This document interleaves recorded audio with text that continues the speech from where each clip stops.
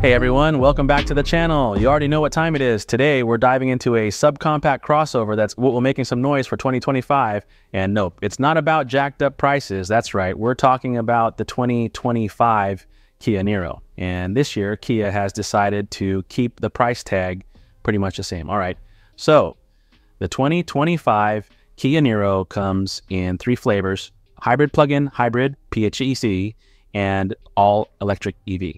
While we're still waiting on the official EV pricing, Kia has dropped the numbers for the hybrid and plug-in hybrid versions, and guess what? They're barely up from last year. I'm talking about a $50 bump for the hybrid and a $100 increase for the PHEV. How often do we see a brand hold prices so close to the previous year? Pretty rare, right? The hybrid version starts at $28,365, which is just a $50 jump from 2024. Not bad. Meanwhile, the plug-in hybrid will set you back $35,865, up by $100. The top of the line Niro Hybrid SX Touring, that one starts at $36,675, just a $40 difference. Even the PHEV's top spec only rose by $350 to $42,165. Honestly, for a car packed with this much tech and efficiency, these price adjustments are barely noticeable. Kia is giving us some solid options here with the Niro Hybrid.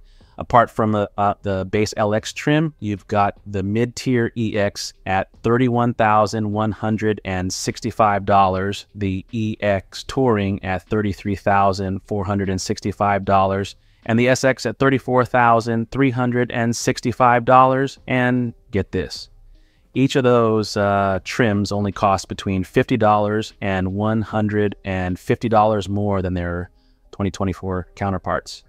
It's like Kia is keeping it real with their pricing while still giving us more features for the new model year. Now, under the hood, things get interesting.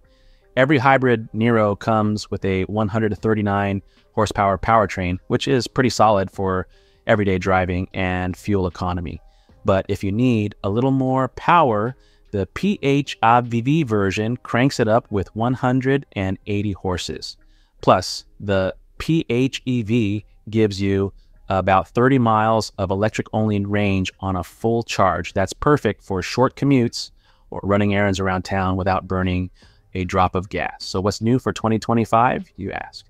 Kia's added a couple of upgrades that are worth mentioning. First off, every Niro now comes with rear seatbelt pretensioners for added safety. And if you're thinking about getting the PHEV version, you're in for a treat.